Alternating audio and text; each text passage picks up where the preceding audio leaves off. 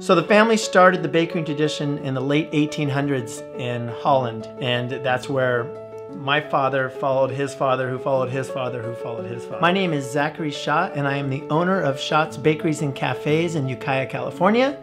Sitting next to me is Lisa Hensley, the operations manager and the glue that keeps the bakeries together. We're a 5th generation Dutch bakery, and we've been in Ukiah, California since 1991. Things have changed. We've now been in business for 31 years. There was a point in time where I was the baker 6.5 days a week. We started with this one location downtown, and it was only half the size that you see now, 3 employees. And since then, we've grown to 50 employees. I think the growth comes from taking pride in what you do and people responding to it, and it creates more opportunities. And baking, it's a great craft because it's never the same. Everything is still made from scratch. What I think a lot of people don't realize is that we still roll the bagels by hand. We still crimp every pie by hand. We still hand cut every triangle for the croissants. It's never the same because time and temperature change every day in that bakery, and that changes the product.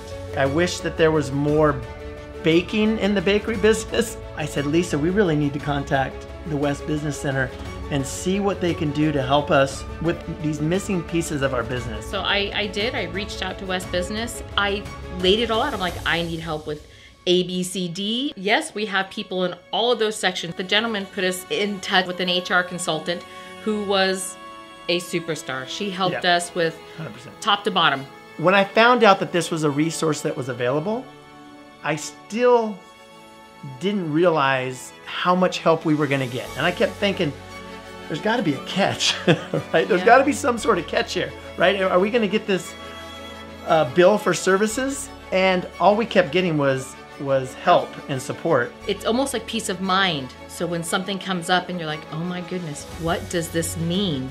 They're not talking about flour and sugar and so phone call away, email away, and they help you with anything you need.